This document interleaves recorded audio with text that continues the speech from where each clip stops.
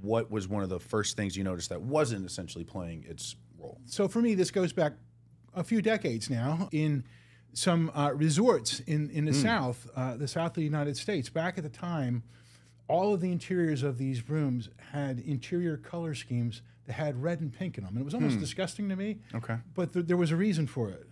And it was to hide the pink bloom that was going on behind the vinyl wall coverings in the walls, that when the mold was breaking out behind the wall coverings, it was actually coming through the vinyl wall coverings as a pink color scheme.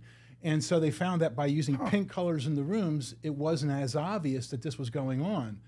But once you became attuned to it, like, you really couldn't miss it. And then you started smelling it everywhere you went, and then it drove you crazy. But that was sort of like this aha moment to me that was like, there's a thing going on here, and people are finding a way to work around it with regards to how to keep the room rented, but it wasn't solving the problem in any way. The they were problem trying to was get away with it. Exactly, trying to get away with it rather than solve it.